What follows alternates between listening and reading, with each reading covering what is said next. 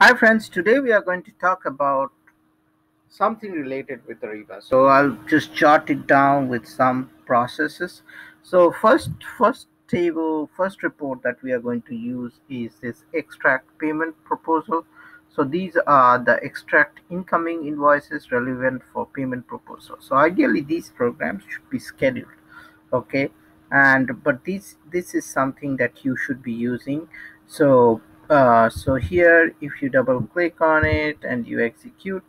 Okay, so basically it tells you what are the different payment proposals that Ariba will be extending. So and if you see there is some errors here, problem with class and all those things, here it's not set up, but the programs will be working once you set it up properly. Okay, now here if you notice this comes as an SLG1. So this is the program that extracts the document and all those things. So this is pretty slick. This is the first program that we used. Another program that we are going to use is next one is function F4. We'll just select this and we'll see something related with the status update request. Okay, so we'll just click execute and we'll do the same. Probably get the same information because it's not enabled here. Okay, so here problem class is important, is not authorized, so I don't have the authorization, that's what I'm getting, but this is another program that you will be using. Okay, now let's try to find the next one. So I'll do just function F4 and we'll try to get other stuffs.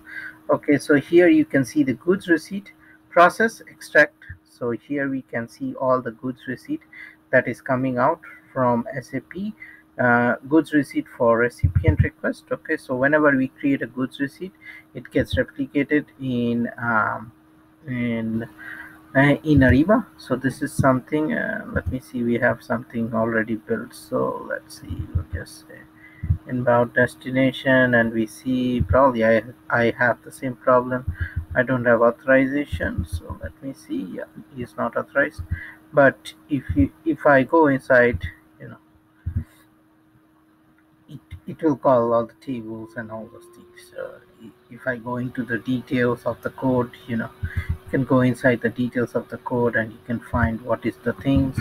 So let me go page up and I'll go create objects, and here is the same extraction. So board. So here you can see all the classes that has been used, and you can get all the information. So if I want to see what are there is something called extract here.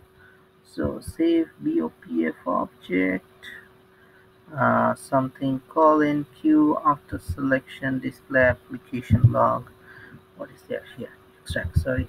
So here if I click on this and I go here and I put this, um, oops, go into this, execute, and here is my program, and here you- it just basically calls at the end of the day the TB, KB, and other stuff. Okay, so that's pretty simple. So this is another report that you will be using. Now the other report I will not go inside because most of them I don't have authorization. And then you have the other ones. This is for invoices, extracting invoices.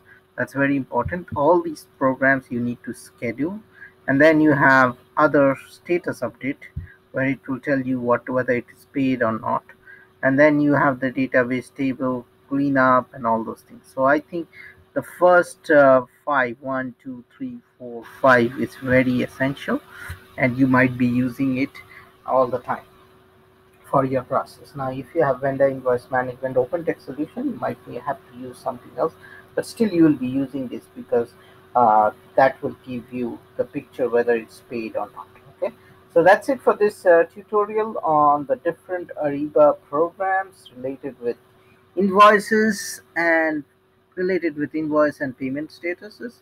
Stay tuned to my SAP channel, and happy SAP learning, and have a great day.